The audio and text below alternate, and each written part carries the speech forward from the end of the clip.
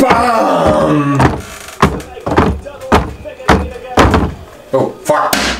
Are you watching basketball instead of doing our tax declaration?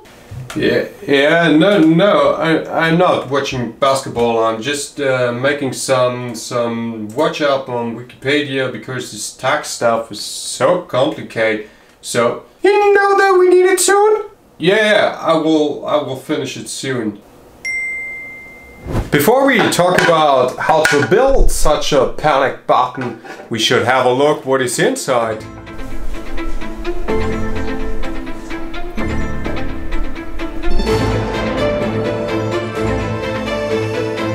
Oh, cool! It's just a pico and a button, so we can build it within some seconds, so let's go!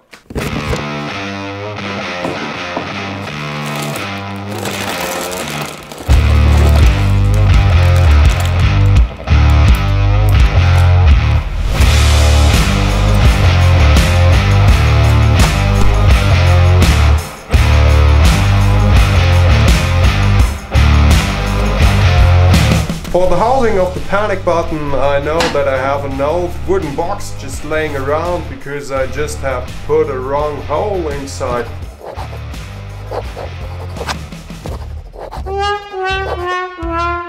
So don't be like me and think before you do something.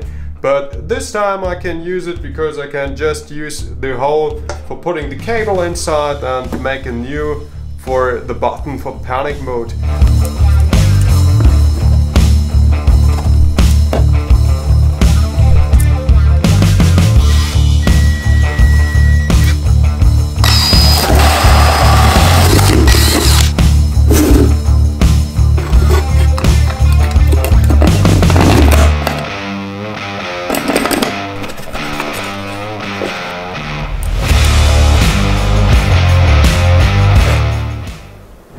So, software and electronics done. Quite simple, or next thing will be simple too. We go for software.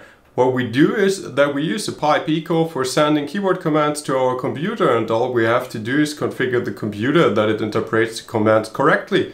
So, let's jump in and do it. So the first thing we do is go for the CircuitPyhton website, click on downloads, pico, and there you download the UF2 file. Afterwards you go for the library and search for the library source bundle for Python.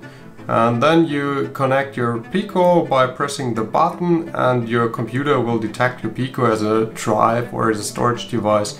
There you copy the UF2 file in the root folder of your pico, and then the pico will restart. After that you go for the library and extract the library, and there you open it and go for the HID library, so it's called adafruit. And then when you copy and paste it to the lib folder of your pico. When this is done, you open the website you want to get rescued to and just copy the link of it to your desktop drive or wherever you like to. And then you go for the properties of that one and go for the shortcut K. And here you press just the W and say OK and apply to it. After that you open the Tony and just go to Tools, Options to set the interpreter and check that the CircuitPython is selected and say OK. And now we go for my GitHub site and just download the code we need. You do this by just copy pasting it to the Tony, or you can download the code as well as you like to.